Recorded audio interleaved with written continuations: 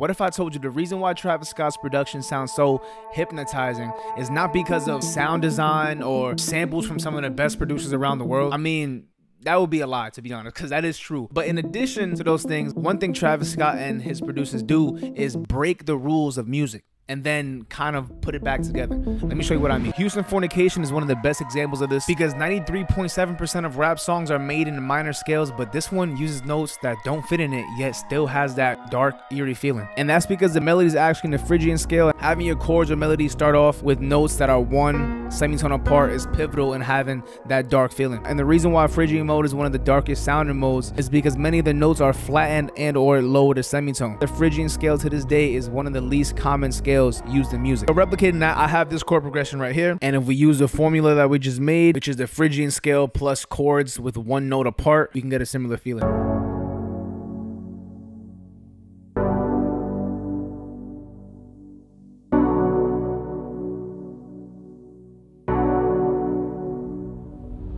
Another technique they use to hook the listeners is in the structure. The song starts off with the same high octave melody that we hear in the hook, then transitions into a lower register version with a sub bass underneath. Off rip, this takes the listener emotion from high to low. So given that you already have a good melody and good sound design, which we'll get into later, this is how your structuring should look if you want a similar feel.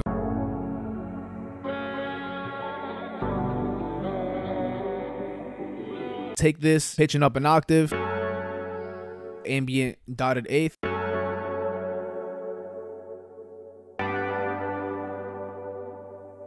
We can keep the vocals here too.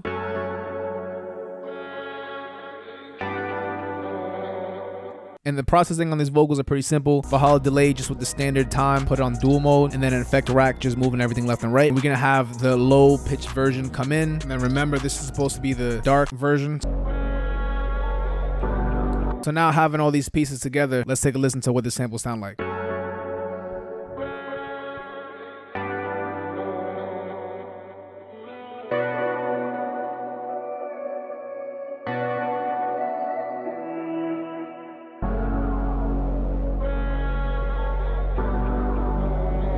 That's crazy.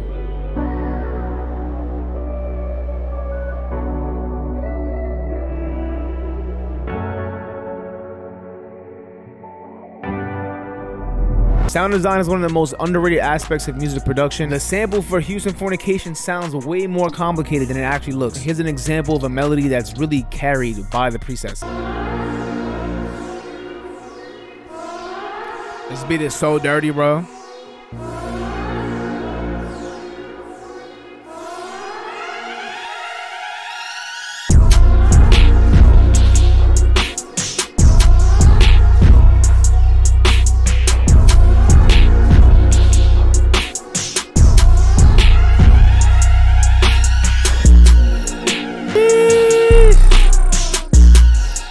Jesus Christ.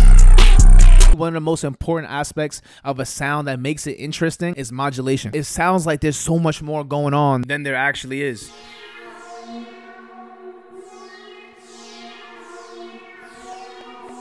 That's called the God of War preset. We have a bass that comes in. And then to me, which is the star of this melody, is this simple but interestingly arpeggiated polylead called Pray for Love. This is what makes this sample, in my opinion, so interesting. It starts off with this calm little melody, but then we play with the same idea, just moving it up an octave for the last 2 bars.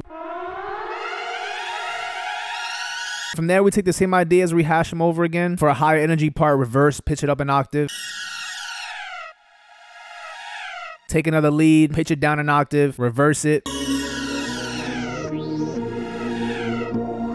Ridiculous.